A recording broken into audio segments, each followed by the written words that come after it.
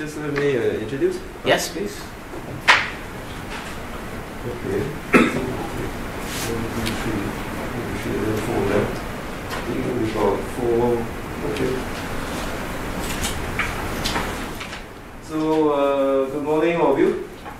My name is Yim Leong. I'm the track moderator for today.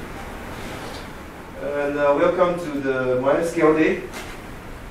So, thanks to the generous sponsorship of Science Center and Oracle MySQL, who has flown in all these people here to enlighten all of us a little bit more about MySQL. Okay? I think, correct me if I'm wrong, this might be the biggest congregation ever of MySQL developers and engineers in Singapore ever. Is that correct? Yes. Okay. Yeah. So the first talk of the day is called the State of the Dolphin by Sanjay Manwani. Is that correct? Thank you. Yes. So Sanjay Manwani is a 20-plus year veteran in computer technology. He has been managing and working closely with database technologies for the past 10 years, has been a speaker at multiple events. He currently manages the MySQL Yeti, involved in all aspects of MySQL development. And the reason you're here is you probably know that MySQL is the world's most popular open source database.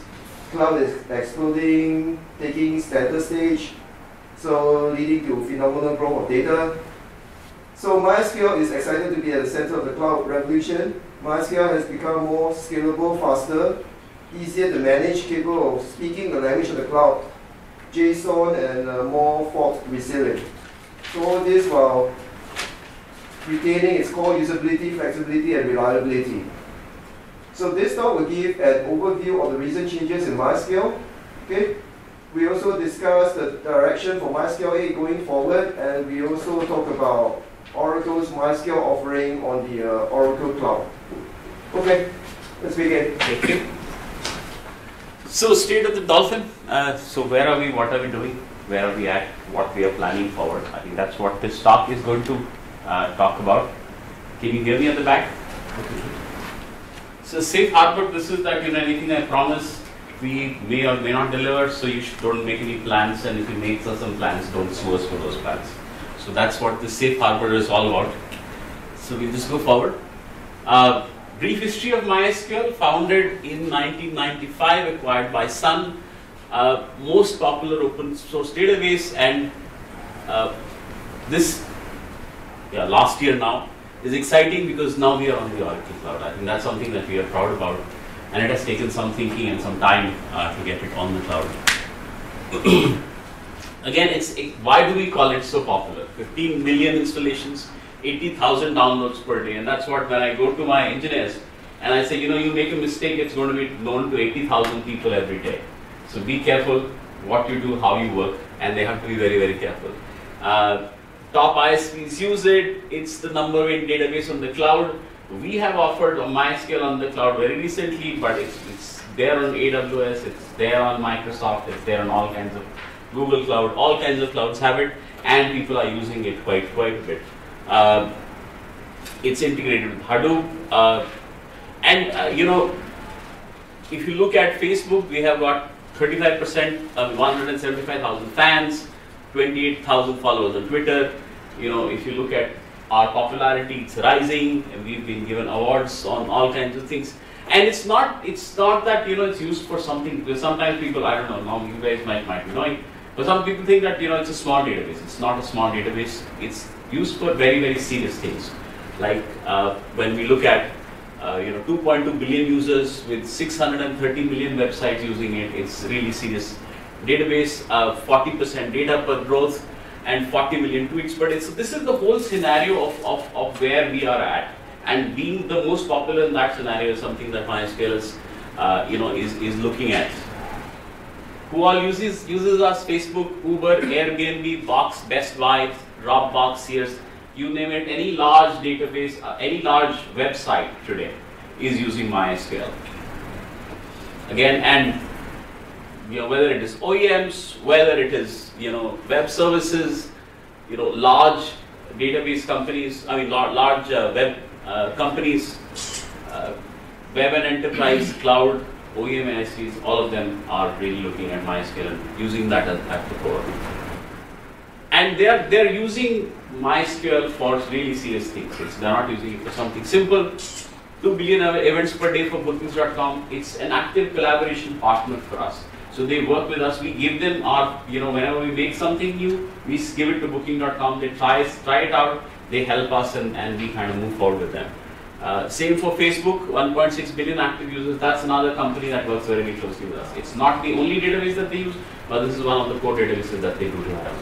Okay, and then PayPal, 100 terabyte of user data, Candy Crush games, all kinds of people are using this thing. The top one is also interesting. The IDs processed for 1 billion. This is actually Government of India has a unique program, and that is for giving everybody an ID, and that ID is linked with your fingerprints and the iris scans.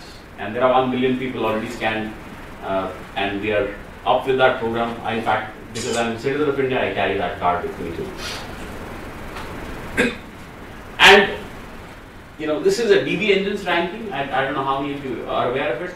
They look at the popularity of the database based on the number of jobs that are there for this, the number of times it has been quoted in different websites and different other places.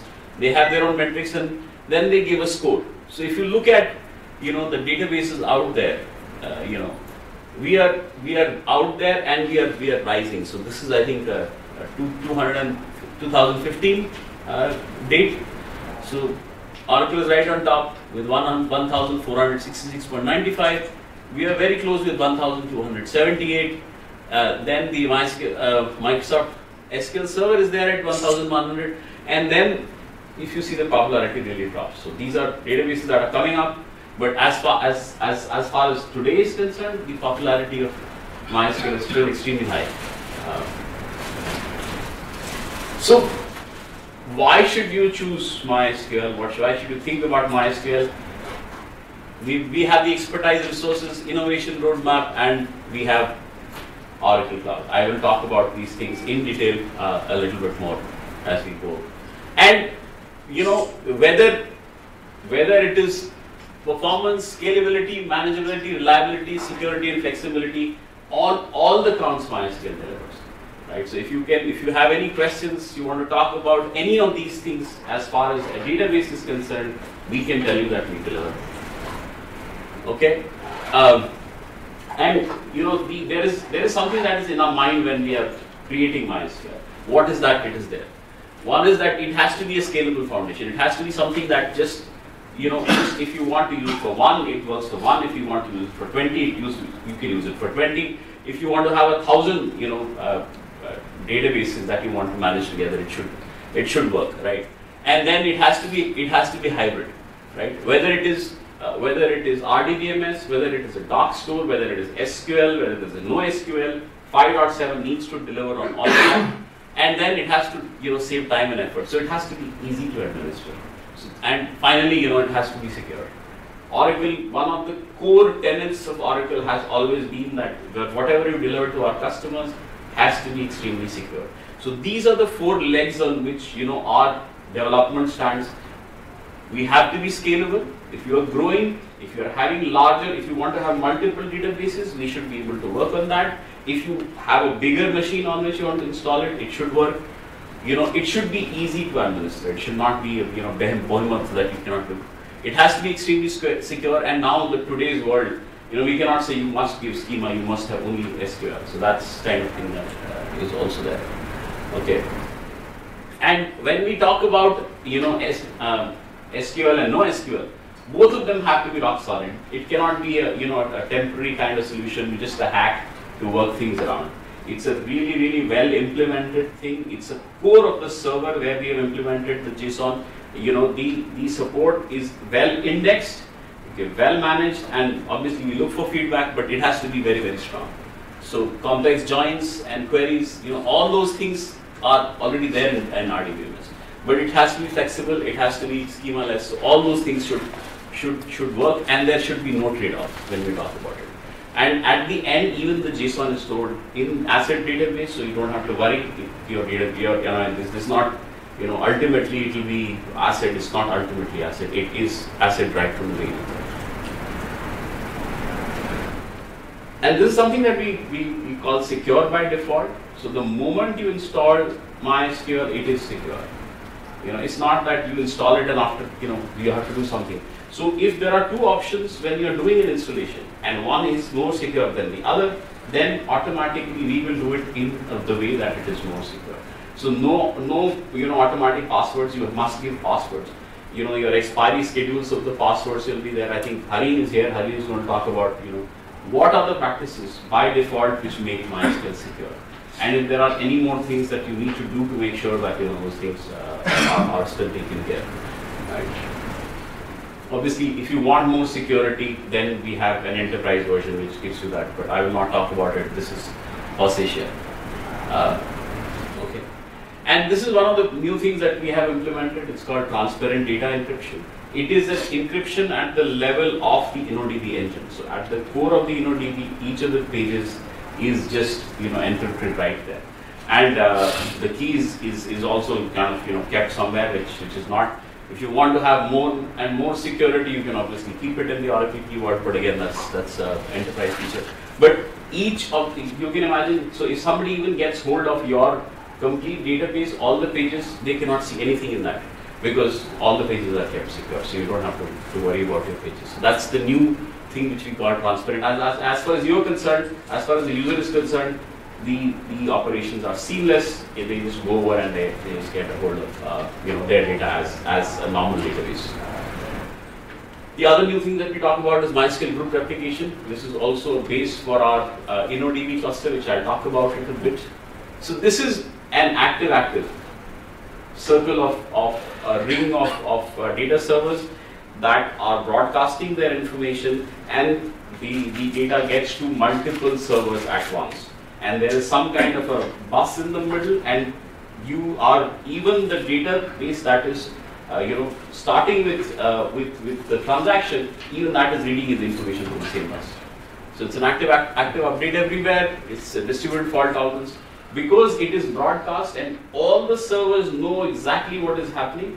Even if one server goes down, it doesn't really matter. The second one is just right there up to date, so you don't have to bother. Right? And it gets automatically reconfigured. So if there is a master, single master or something like that, because you can set up that there's one master and then the other guys are actually, so you write only on one. So if there's only one write-only slave and then one write-only server, and there are others who are just read, and the one you're writing on goes down, then there's another server that is going to take up. So there's automatic reconfiguration and automatic conflict detection, and this is something that is. That you're showing in the slide is not group replication. This is the big cluster. So the whole solution is like that. I'll come to the details. Okay. I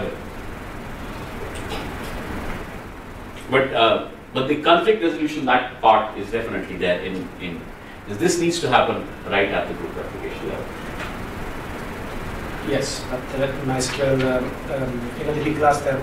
Yeah, the failover includes group replication, but it's not GA yet. Yes, it is not. It's an RC now. Okay, MySQL 8. This is the new upcoming release. It's going to come very, very soon. Again, I can't give any dates, but yeah, we are very, very close to the end of that. So the first thing that when we are here in any of the Asian countries, what they worry about is UTF. They want to have all different kind of collations with all different kind of languages. We have support for Unicode 9. That's something that's coming for in MySQL 8. So that's, and UTF-8 MD4 is going to be the default character set. That's something that should be interesting for all the Chinese, Japanese, all those kind of things. And we are making sure that it's by default across the board it is supported, because there are, each of these strings and everything internally has to change to be able to get it.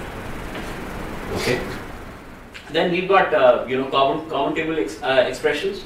So basically, there is a query that you can put in a where, and then it automatically, and This is really fast now, because earlier with subqueries there was it was a bit difficult. We had these temporary tables and there are all kind of difficult things. Now that these common table expressions are there, they are supported extremely fast and they are very internal. So if you want to write you select from, if you want to create a subquery and then you want to do selections on it, you want to use it as where or whatever, you can just use that. Then there is something called invisible indexes. Now a lot of people say, if I don't want an index enabled by default, right? I want to look at it, I want to use it, and then I want to enable it. But building the indexes takes such a long time that I don't want to build it and then immediately the optimizer knows about it. So this is an invisible index. It's created. It is kind of as disabled index. You create the index, you see if it is useful. If it is not useful, you drop it. Secondly, you can also you have an index, you make it invisible, and then you if somebody cries and screams, because then you don't drop it, you still let it be. If nobody cries and screams, if nobody is using that index, then you can drop that. So those kind of things are possible with these invisible indexes. We called it soft delete and stage rollout. So basically, this is what we're talking about. A huge amount of work has gone into security roles, right? So, can you assign a role to a role? Can you assign multiple people to a role? That whole security roles business that we are giving this role, can they be embedded? Can there be trees of roles? All those things are there in our new roles. I expect that Hari will talk about it a bit, I guess. So you can actually create. So this is now very well managed and extremely well implemented in MySQL 8. That is what we're looking at. Then there is native data dictionary. So data dictionary is information about the tables in the database, right? So earlier we used to have FRM files, right, where we had the information about a table. And imagine writing if two people are changing adding a column into a database, and there's two different columns. Two people are changing a file at the same time. The concurrency, the management of that is very difficult. So, and the atomicity. Now this is the transactional data dictionary. If you want to learn more about it, we have Gopal who's going to talk about it. He's going to go into details of this, right? And the metadata cross-platform. I think this was one of the major issues that we had with MySQL, that at the core we did not have a data dictionary which was completely transactional. Now it is completely transactions, and there is a huge, I think there are 200 or 300 bugs that we just resolved by implementing this, because of the number of problems we used to have with managing files. Then we've got this performance schema, performance of information schema. This is something that our customers had been crying about a lot. That if you require information about tables, it was very slow. It has become extremely fast now, and in different levels of information schema, where you have to count all the schemas.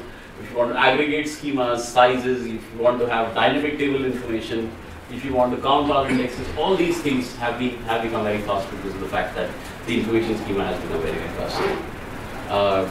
Again, performance schema indexes also is added, because performance schema has always been there, but never had, we didn't have too much indexation on it.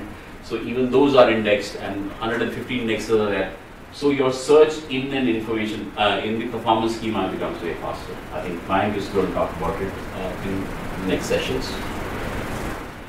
And again, the sys schema is basically, sys schema is a schema of all the schemas. So of performance schema. So what are my slowest tables?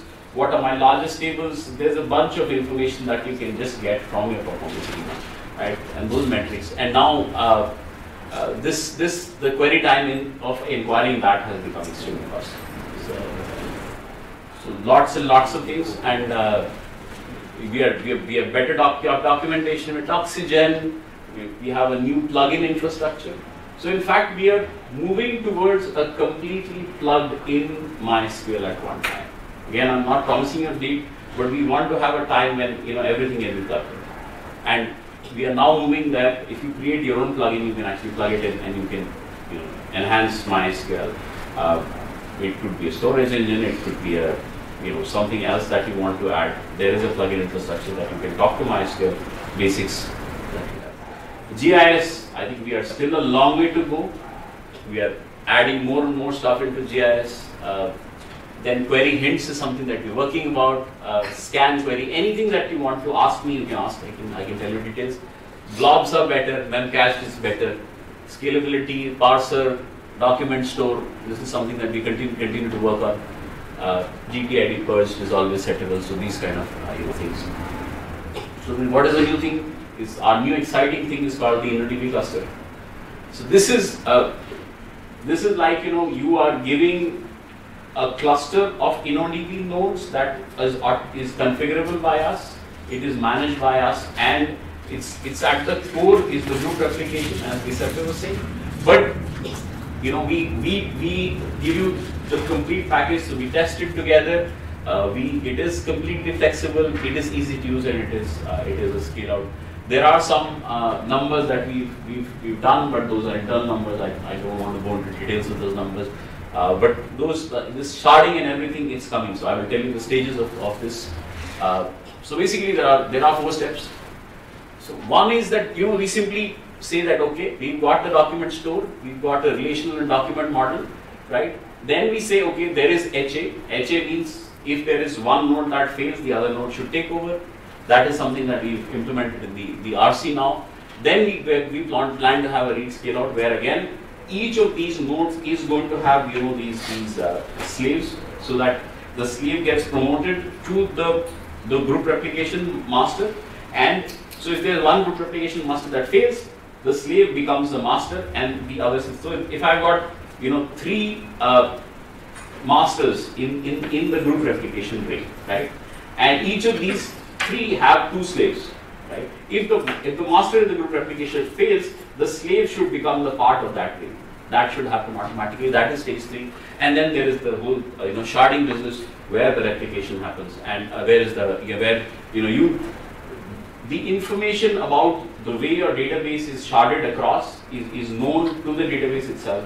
A router knows, okay, you are asking for this information. This information lies in node number 3, and he goes to that node number 3 and gets the information automatically. That's the 4th stage that we are looking at, and this is the step 2 that we're talking about. As I said, okay, there is a router, and that just goes to the group replication circle, and it gets the information. And the whole management of this MySQL group, as we say, this can be done by MySQL shell, and it's a very, very interesting shell that we have. It knows about if you want to add something, you want to delete something, you want to stop something. All those things can be done by the shell. It is programmable in multiple languages now. It talks multiple protocols. It can talk in different languages. If you want to talk JavaScript, it talks JavaScript, and there are multiple languages that it basically speaks. So that's the kind of stage 2 that we're talking about. Stage 3, as I said, is where each of these masters is going to have its own slaves, which are read-only, and if there is something that fails here, one slave should be able to take over as the master. That is the stage 3, and obviously then once the stage 3 is gone, then we've got these shard 1 and shard 2 and shard 3, and these routers should know, based on the information about this whole cluster, where the information lies, and they should be able to route you to the right shard based on the query that you have. So that's the plan going forward. Okay, and yeah, so this is the whole work. You should be able to your application using a MySQL connector should connect to the cluster, and all the information on where it has to be routed, where information lies, the automatic scaling, everything should be done from there. And there should be a single shell which can talk in multiple languages, using which you can actually manage this thing. And if the monitoring of it has to be done, that can be done using the enterprise monitor, which is already there. So can I interrupt? Yes. Just clarify, right? Is this the carry grade? Sorry? Is this the carry grade product? No, this is not the carry grade. We are not talking about the carry grade. So this is a new one? This is the new one. This is the new one. This is the InnoDB cluster. Is it GA? It's an RC now. So we have stage 1 that is already there, and the stage 2 is this. So that's what I said. Yeah. So here is the first part, where we have the document model, where we started supporting the JSON, right? That was the stage 1, and we had the group replication. That's already there. As far as high availability is concerned, we have just implemented it. It's in RC. It is going to be GA very, very soon. And then the read scale out, where I said the nodes are talking to each other. Yes, so that's the next one, and the final one is the write scale. So this is a sharded database. Yes, it's not yet a sharded database. The click checks are here. That is planned. And it is different from the multi-master group replication that you showed just now? No, the group replication is a part. This is a part of the group replication. Then we have something which is called our MySQL cluster product. It is different. So InnoDB cluster and MySQL cluster are kind of different. But with this InnoDB cluster within the enterprise only? No, that's exactly the idea. It's not going to be enterprise. So anything that I'm talking about here today, and I will absolutely, if there is something that is not free in open source, I will talk about it. So as far as our group replication is concerned, it is not enterprise. It's free and open source. As far as this X shell is concerned, again, this is again free and open source. As far as the router is concerned, again free and open source. There's nothing that we are going to do enterprise in this whole setup. If there is an added security layer that goes on top somewhere, maybe we haven't had a plan for it yet. But as far as this whole architecture that I'm showing you, this one, which is the level 3, where I say, okay, if this one fails over, it becomes one of the masters and it becomes a part of the HLA. Again, it's going to be free and open source. With the multi-shards, whenever it comes, is again going to be free and open source. So I presume it's going to be part of 8 or something? Maybe 9 dot something. Because again, remember, I talked about the pluggable infrastructure. So these are all basically components that we are plugging in one after the other. Right. So they can be, as far as we are concerned, they can be added at a later time. The moment they are stable, we could just release, for example, a sharded InnoDB cluster sharding. That could be done. Yes. I have a question. What layer you will define the shard keys? On the application layer or on the DB layer? Or on the DB. So this is, the information is going to reside here in the MySQL router. That is the plan going forward. And remember, our MySQL connectors that we are now creating, they are also aware that there is a cluster. So there could be some information, part of that information that goes into the connector itself, there could be part of it that goes into the connector. Again, this is still being implemented as we speak. This is still in the RC. So we are right now here. We are here. Yeah. This is RC. This is RC. This is RC. This is some time away. Okay. And I can't, again, as I said, no dates. Part of 8 of means MySQL 8 or 5.7 means somewhere around 5.7.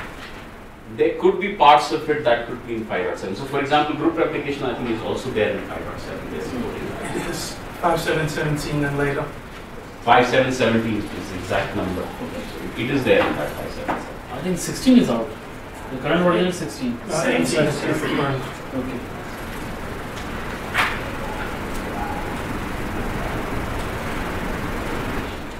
Okay, now that's the new thing.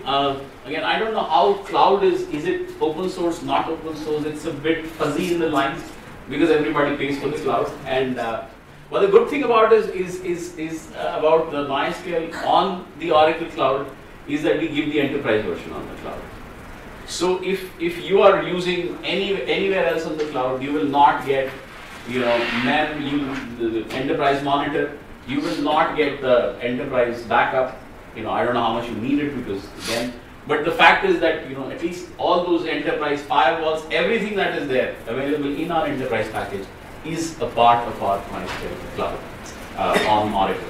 So if you go for Oracle cloud, yes, yes. Can we create slaves and all these things? Everything can be slowly get up. So it's so that's like it's just about I think 6 or 7 months old. The implementations are coming. My request would be just try it out. The cloud is new. The Oracle cloud, I think they have 2 months or 3 months that you want to try something out. You can try it out. Download it or basically link to it. Now there's no download in the cloud, right? So try it, use it if you think that it is valuable, and again you will get the feel of the tools that we have on the enterprise on the cloud. So the tool might look a bit different. You can look at that. Is it a managed service? Yes, it's a completely managed service. So for example, backup is automatically taken. You don't even need to configure it. It's automatically taken. They give you that, every week we are going to do a full backup, every day we are going to do an incremental backup. They will do it automatically for you. You don't need to do anything at all. What about HA? Is it presumed to be HA? So cloud inherently is highly available, right? But if you want to set up, see, what it does is the HA there's no HA managed service yet. So you need to configure your own HA, right? So we are giving you can look at it as a PaaS, as a SaaS, whatever. The whole machine kind of is yours. It's your virtual machine. Just like you install it on a normal machine, you install MySQL. The management that it gives you is that if you want to do the monitoring of it, the enterprise monitor is there. So all those lovely screens that are there, the query analysis, all those things are given to you. And if you want to do HA, you can do it on a virtual machine exactly the same way that you do a normal one. So how does it work? I have to set up slaves and then I fill over to the slaves? Yes, you can do that. You can do that. Just like you take two machines, you make a master on one, a slave on one. Here you've got two virtual machines, you connect them as a master and slave, and it works. If you want to make 20 machines in a master slave setup, you can do that. I mean, everything is exactly the way you have it on a physical computer. The only difference is that it's not a physical computer, it's a virtual computer. It's a virtual machine. Again, everything security, and Oracle Cloud itself, again, as I said, one of our tenets of the Oracle, anything we implement, it's extremely secure. So I was just recently talking to a guy who basically, is a security expert, and then he said we came up with a security application that automatically analyzes all the packets, and if there is any suspicious activity, they can actually detect what is happening. And one of the opportunities for Oracle was that can we sell this as a product? And Oracle said, no, we don't want to sell it as a product. We want just to make our cloud more secure. So they are at a stage where if somebody injects something into Oracle Cloud, in a steady state, they know that something is going on. Somebody is trying to hack. So we've got hacking companies that have tried it. So Oracle Cloud is really secure. For us, that is one of the big focuses of having the cloud. Again, as I said, scalability and availability, and because it's MySQL Enterprise, you will get support from us, which is the MySQL folks. Oracle environment is there. It's hybrid cloud and on-premise. This is another promise of MySQL. Oracle Cloud. If you want to work on the cloud, fine. It should work exactly the same way. If you want to put it on your machine, it should work exactly the same way. In fact, I think they have also now a program where somebody says, I want to have my cloud in my data center. They say, okay, here is an Oracle machine. You keep your machine in your data center. We will manage it, and it's going to look like an Oracle cloud. So that's also possible, right? And these are all marketing things where they say lower TCO. You have to calculate on your own. Clouds are in the end, clouds are expensive, so you should know that. But you have to do your own analysis. Okay. So that's the last slide of my session, which is what else is there. We've got optimizer features, we've got security features, transactional data dictionary. In the middle that we're talking about, we've got a Docker workshop. I've put your presentation up there also. Performance tuning, performance schema. This is one of the more sought after things where you want to tune the information that is there. The generated virtual columns. This is something that a lot of the new features are based on where we are doing the JSON indexing. It's actually based on this virtual columns that we create. So you can create a virtual column and you can do indexing on that. Again, if you want to know about pure JSON support, again, and a lot of things on replication. There are a lot of people interested in replication. So what is new in group replication, and what is the latest development. So here is how you want to do a setup. Here is what is there in group replication, what all is there, what all is planned. And here, what currently has been done. I think that's all from me. I've gone a bit over time. Any questions? Okay, perfect. Thank you so much. Thank you.